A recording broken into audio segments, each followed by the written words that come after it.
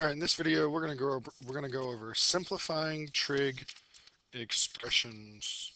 Okay, so remember, an expression does not have an equal sign. Okay, an equation that has an equal sign, an expression does not. All right, so to simplify these trig expressions, the first thing you want to try to do is convert anything that is not sine or cosine into sines or cosines. All right, then try to get rid of the fractions if you can. And lastly, factor out common terms. Okay, so let's look at this example. We have the sine of x times the cosine squared of x minus the sine of x. Okay, the first thing we want to do here, okay, is try to convert anything into sines or cosines. Well, if you look, we're already in sines or cosines, so we don't need to do that. Next, try to get rid of fractions. Don't have any fractions. Lastly, factor out common terms. What's common about both sides of the minus sign? They both have a sine x. So we can factor out the sine x. Now on the left side, we're left with cosine squared minus, on the right side, sine divided by sine is 1. Remember, nothing ever disappears, okay? So in this case, we factored out the sine, but it didn't go away. Okay, sine divided by sine is 1. We have to have a placeholder. Easy way to tell if you factored it out right, multiply it back through, make sure you can get this. Sine times cosine squared is sine x cosine x. Sine times -1 is negative sine. So we know we factored it out right because when we multiply it back together, it works.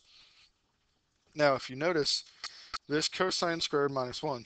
Okay, if you remember the golden rule, golden rule, you know that sine squared plus cosine squared equaled 1. I'm abbreviating. All right, sine squared plus cosine squared equals 1. Well, if you subtract the cosine squared from both sides, okay, you will notice that the sine squared equals 1 minus cosine squared, but we don't have that. We have cosine squared minus 1. Well, if you multiply both sides by -1, you get negative sine squared equals, okay, 1 times negative cosine squared is cosine squared, and then -1 times 1 is minus 1. So now, this here, cosine squared minus 1, is what we have here. Well, that equals negative sine. Okay, so we have the sine x, and that's going to equal negative sine squared x. Okay, so now we have the sine x times the negative sine squared of x. So now we just simply multiply those together to get negative sine cubed of x. And that is our final answer.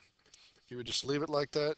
You wouldn't try to simplify any further. In fact, you can't simplify that any further. All right. Let's look at another example. Let's simplify tangent squared x minus tangent squared x times sine squared x. First thing you want to do, try to put everything in sines or cosines. Well, here, if we actually put tangent in terms of sines and cosines, it wouldn't actually help us with the problem.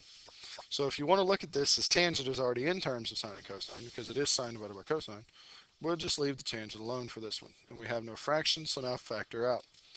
Okay, factor out the tangent squared x, leaving you with a 1 minus sine squared x. Okay, now again, if you remember the golden rule, okay, we know that sine squared plus cosine squared equals 1. Well, if you subtract the sine squared from both sides, we know that cosine squared equals 1 minus sine squared, which is what we have here. So therefore, tangent squared of x times the cosine squared of x is our next step, okay, because this converts to that. Now let's convert this to terms of sine and cosine. So tangent squared is, of course, sine squared x over cosine squared x, and then that is times cosine squared of x. Okay. Now, if you remember, this is over an imaginary 1, and now we multiply straight across. Well, before we multiply straight across, we can cancel out the cosines, leaving us with just the sine squared of x. Okay, so you kind of see the pattern here. We're simplifying them down. Right? If you want, you could put this in terms of x and y. Sometimes that can help. But when you get down to like 1 minus sine squared, of course, that won't help. Okay, so, but sometimes, like I said, especially it helps sometimes for factoring out if you want to do it that way. Then after you factor it out, just put back in what you substituted for x or y. Okay, if that helps. Some people it might help. Some people you might be like, well, why would I even do that? Okay, if you think it'll help you, try it. If you don't think it'll help you, don't worry about it. Okay. Now, this next one, I'm going to give you as a you try. All right. And this is actually where we're going to end the video. I'm going to have you try this. I'm going to go over, show you how to do it. And this is where we're going to end the video. And I'll give you some problems to work on this tomorrow in class. So the first thing we want to do is terms of sine and cosine. Now this right here, we'll go to 1 over cosine. Okay. So sine squared x times 1 over cosine squared x minus sine squared x. Okay, well, we can't get rid of this fraction because it's secant squared, but what we can do is we can factor out a sine. Okay, and that leaves us with the 1 over cosine minus 1. Well, if you notice, 1 over cosine is secant, and secant minus 1 is one of our trig identities. Okay, so I'm actually gonna leave this as secant squared. Okay, and then of course sine, pull a sine out, you get minus 1. Well, if you remember, your tangent squared plus 1 equals your secant squared. So if you minus 1, okay, secant squared minus 1 equals tangent squared. So your sine squared x is going to be multiplied by your tangent squared of x. Okay, and now that I think about it, I don't think I paused and gave you time to do this, but this is how you work it out anyway. Now, you could leave it at this step if you wanted to, and most people would, but if you wanted to try to bring it down even further, you could do the sine squared of x, and then tangent is sine squared x over cosine squared x.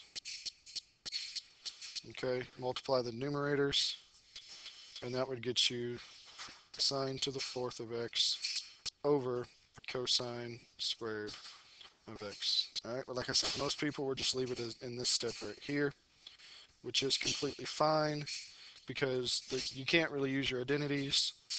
Okay, you can't use your golden rule, things like that. And if you use your quotient identity that the tangent squared is the sine squared over cosine squared, you end up with sine to the fourth over cosine squared. Like I said, either way is fine. Wouldn't count either of them wrong. But at a minimum, I would want you to get to this step at a minimum. If you want to keep going, more power to you. But at a minimum, I would want this as your answer. Okay? So that has been your trig identities. Your simplifying trig expressions, I mean. So make sure you understand this video and how to do this. And I'll give you some problems on this tomorrow. See you tomorrow.